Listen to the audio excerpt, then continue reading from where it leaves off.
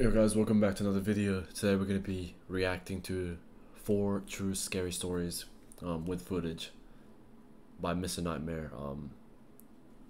So let's just get straight into it. I'm going to turn my light off as well. But yeah, let's get straight into it.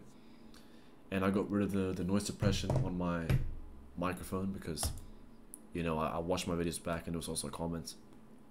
People saying they couldn't even hear me barely and speak up, and I told them that it was because of the fucking noise suppression and the noise gate. But let's get straight into it. Leave a like, comment, and subscribe. You guys enjoy this. Also, Mr. Nightmare's voice is amazing, bro. It sounds like I live in Jeddah, Saudi narrator. Arabia. It was a Tuesday night. I was laying on my bed trying to get some sleep. I laid there for about 3 hours until I decided to get up and take a walk around my neighborhood just to clear my head. It was 2 in the morning. I was walking down the street when I remembered there's an abandoned building in our neighborhood. I decided to visit it. People say that this building is haunted, and I've always wanted to see what's inside of it. The building itself looked really creepy. Broken windows, a huge metal door which said no entry with red paint.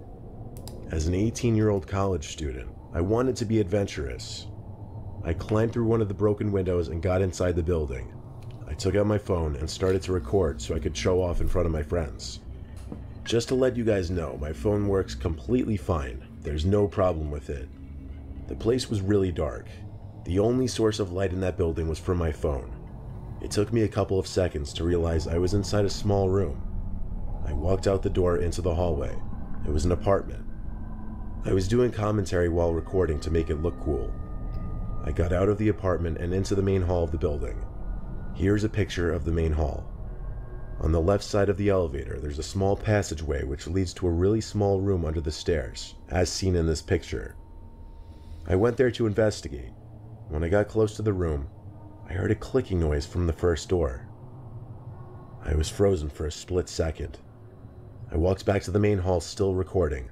Then I heard a loud sound of metal dropping on concrete. I almost crapped my pants.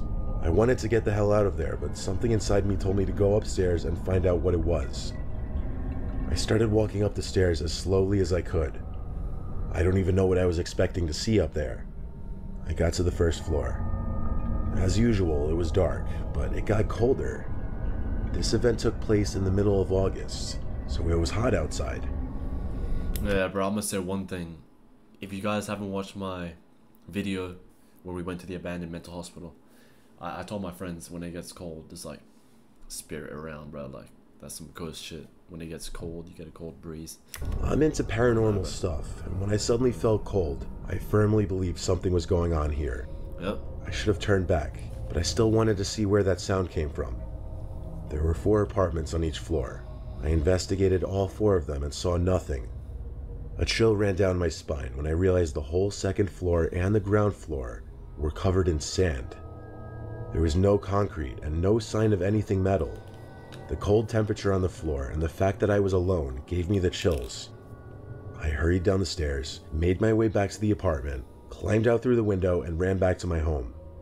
When I got home, I drank gallons of water, calmed myself down, and took out my phone. He's gonna see something. I wanted to hear that sound again, so I played the video, and to my horror, the audio in the video was messed up.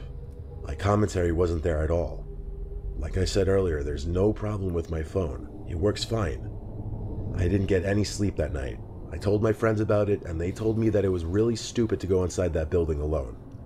I didn't delete the video. I decided to keep it as a memory. Fast forward to December.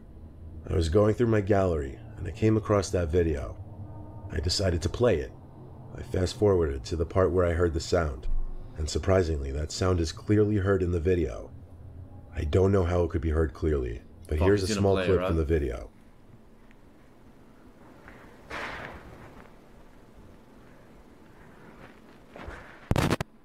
I got goosebumps and closed my phone. I promised myself not to go near that building ever again. Yeah, that was fucking... If you guys are gonna explore and shit, I would always do it with friends, bro. That's fucked. Let me start out by saying I was a non-believer of the paranormal until this night. I was with 4 buddies. I won't list any names for safety reasons. At least he's with friends. We went to hang out and talk in an old, supposedly haunted trailer late at night. The owner and multiple people who lived there all told me that it was haunted by demons, and me being the new guy to the group, I needed to be initiated. This initiation consisted of walking into the haunted back room. I did as they said after they convinced me, and walked in and then quickly ran out. My friends thought it was hilarious and went to prove to me that it was all not real. I went behind them to record them and see if we could get any proof of the demon. My friend went to open the closet, and that's when I got spooked by a loud audible crash in the closet and ran away. My friend thought it was hilarious, and after more convincing, dragged me back inside the house to record him. My buddy and I got outside of the trailer to rewatch our footage, and what we caught scared me beyond belief. Dude, I just heard shit in the closet. Yo,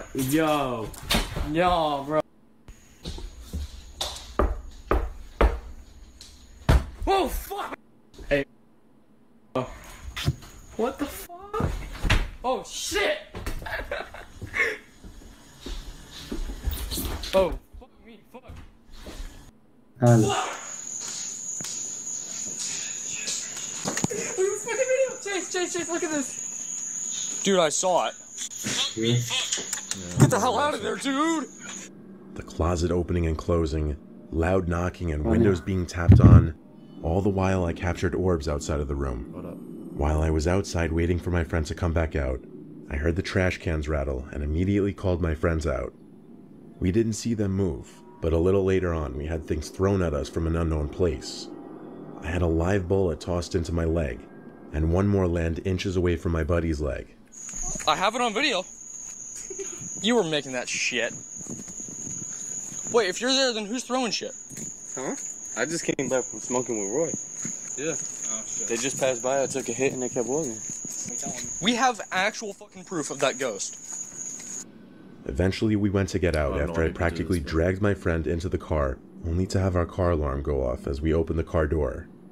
When we got home, my buddy showered and said his back hurt, and when I checked, I saw he had multiple scratches up and down his back, as you can see in this image.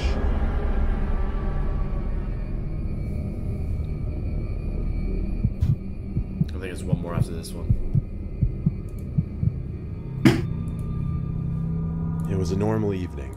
My best friend and I decided to go for a walk. I wouldn't even walk in this. It was around 10 o'clock in the evening, so it was as dark out as it was gonna get. I've never I seen live in a like small this in my life. village, so we usually just walk around the streets. There weren't many people out at this hour. We were kind of just walking and talking. A little while into our walk, we started to head home. We went up some hill, which led to the little town area and the only store we had in our village. But as soon as we came up the hill, we saw a weird-looking figure in the distance. It looked like an abnormally tall woman covered in a sheet of some sort, and it had its neck tied with a string or a rope.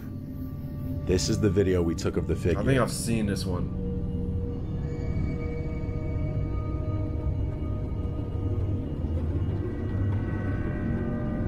Yeah, I've seen this.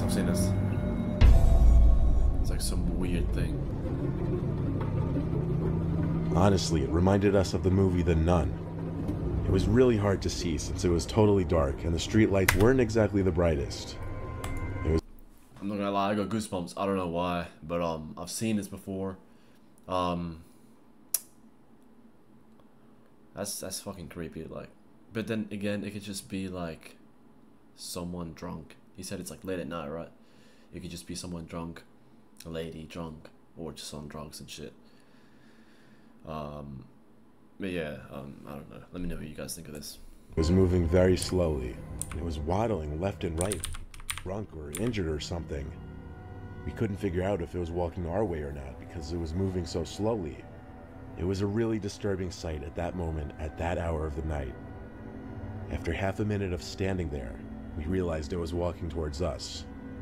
We ran as fast as we could when we realized it didn't even have a visible face or just anything to take note of specifically. That's fucked up. We walked around to go home, hoping we wouldn't see her again, but we thought we would, because if we calculated it right, we would meet again on one intersecting street, but luckily we didn't. The next day, I told my friend about what happened, and she told me she also saw her, or it, while she was driving with her sister past the bar, which is on the street. To be honest, we thought it was we probably would just see her some again. fucking She person moved else slower on than drugs us. I really don't know how we missed her, but luckily we did. or drunk. I don't know. My friend described the figure just as horrifically as it appeared from the distance to us that night, and since that night, we never saw her again.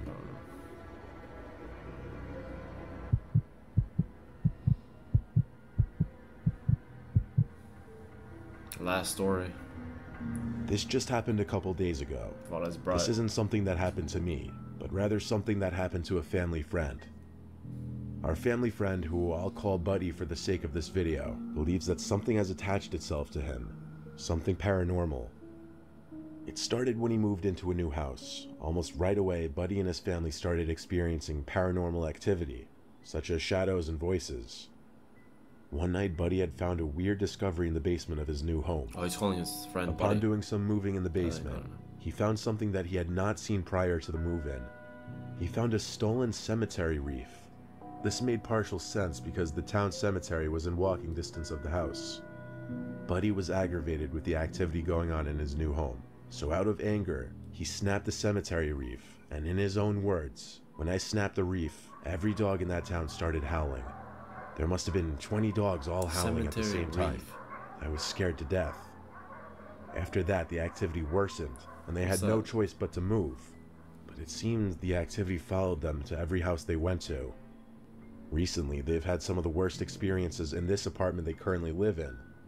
Buddy and his wife, who I'll call Pam, have been repeatedly followed by some kind of entity. They decided to set up a phone recording for the night and try to capture anything that might seem paranormal as evidence that they weren't crazy. What Buddy found on the phone was horrifying. He woke up at 3 to review some footage and found a 5-second video that had been taken after the previous recording had stopped. Keep in mind, they have no pets, no children that live with them, no TV or radio was on at the time, and both Buddy and Pam were in bed when this happened. You can clearly see something pick up the phone and a female voice speak into it. I can assure you that is not Pam's voice or any other voice that they're familiar with. Fuck, bro. Everyone thinks it says, "Did you tell Daddy to rape me?" But you guys take a listen for yourself and come to is your own this, bro? conclusion. Come on. You tell Daddy you raped me? Almost a night after this recording, one of Buddy and Pam's daughters died from an overdose. She was 30 years old and 7 months pregnant and a mother of 4, getting What the ready to fuck, be 5. bro? Could this video have something to do with it? We don't know. But if it is a coincidence, then it sure is one hell of a scary one. Fuck. Alright, well, let me turn my light on. Fuck this, bro. Turn my light on. Take my glasses off. I don't know, bro. I don't know. I just want to say thanks for watching, guys. I reckon the next one we'll react to is probably this one right here, the computer virus stories. Because if you get hacked, and you get a virus, like, it's fucking creepy. I've seen like dark web stories and shit, but I don't know. Just expect another one with my friend, do a reaction. But if you guys enjoyed this, leave a like, subscribe, and I will see you guys in the next video. And comment which one of these was the scariest one for you. But yeah, I'll see you guys in the next video.